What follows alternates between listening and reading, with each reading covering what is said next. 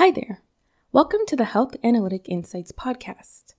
This podcast is all about creating a community of like-minded individuals who are passionate about the field of health informatics.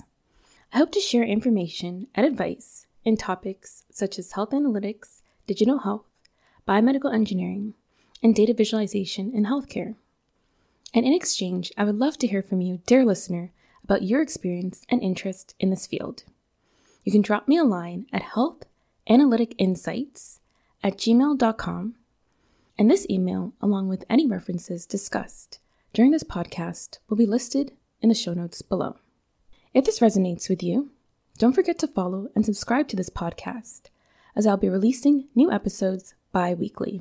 So in this episode of the Health Analytic Insights Podcast, I'll be talking about patient satisfaction scores, a common health analytic metric. This episode is part of a series I'm doing deep diving into common health analytic metrics within the health informatics field. In previous episodes, I talked about readmission rates and emergency department wait times, how they are calculated, and some of the systemic issues that might be contributing to these metrics, not just focus on the hospital itself, but of the wider society, as well as some novel solutions that have been developed. So in this episode, I will talk about patient satisfaction scores. And this information can be collected in many different formats, a generic form asking for your feedback on a hospital website, or a more national survey such as the Hospital Consumer Assessment of Healthcare Providers and Systems, which is an American standardized survey publicly reported of patients' perspectives of hospital care. And this particular survey asks discharged patients 29 questions about their recent hospital stay. And the survey contains 19 core questions about critical aspects of patients' hospital experiences. For example, how was the communication between nurses and doctors, the responsiveness of hospital staff, the cleanliness and quietness of the hospital environment, communication about medicines, discharge information, overall rating of the hospital, and would they recommend the hospital, to name a few of the core questions. And collecting feedback from patients can be an important measure of the quality of care received.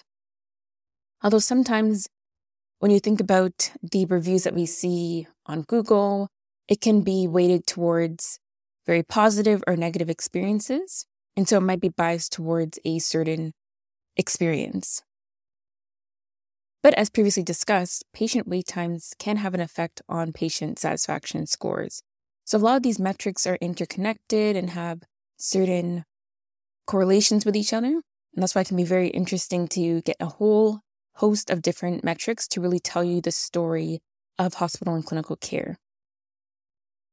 For instance, one article that I read detailed the impact of waiting times on patient satisfaction scores, and I will leave a link to the study in the show notes of the episode, and how this affected the patient's perception of the quality of care and physicians' abilities.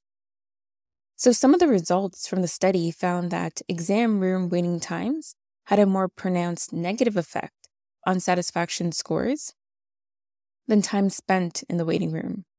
And first-time patients were particularly sensitive to longer wait times. So the article details that longer wait times in the exam room could diminish patients' perception of a physician's capabilities and decrease the confidence in care provided. So this is a key finding to note. And as hospitals continue to grow, offer more care and services to a growing population, the need to be data-driven will be key. And some of the lessons that we see companies in different industries, such as the hospitality or the banking industries, that they employ when it comes to improving customer retention rates and satisfaction with their products or services might be used in the context of the healthcare experience to improve satisfaction scores. So I was first encouraged to read Reframing Healthcare by Dr. Zeev Nerwith. I hope I'm pronouncing his name correctly, but again, I'll link the book in the show notes of the episode. So I was first encouraged to read this book when I interviewed Daniel Yeboah, who is the founder and general manager of Alerka Health Corp, on the podcast.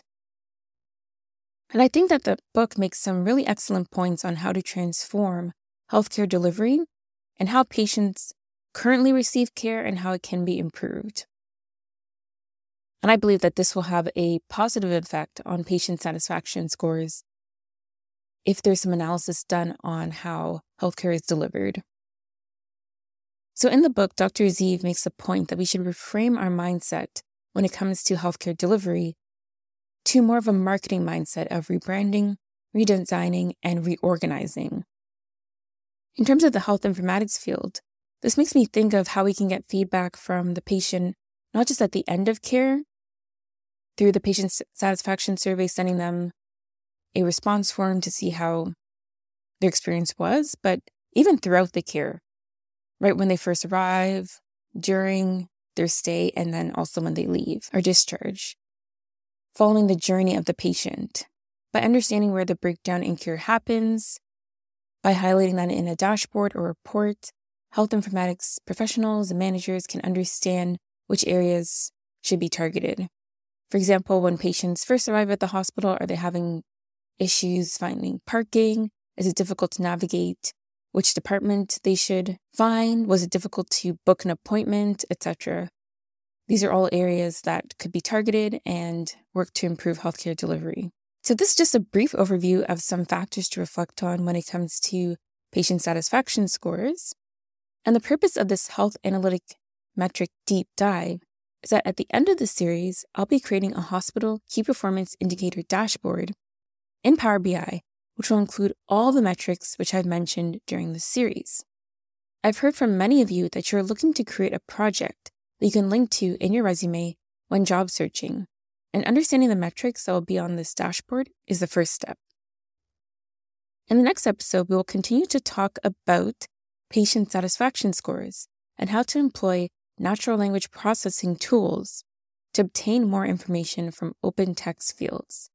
Thanks for listening. Thank you for listening to the Health Analytic Insights Podcast. I'd love to hear from you about topics I should cover in future episodes. Please consider subscribing and leaving a review. Have a wonderful day.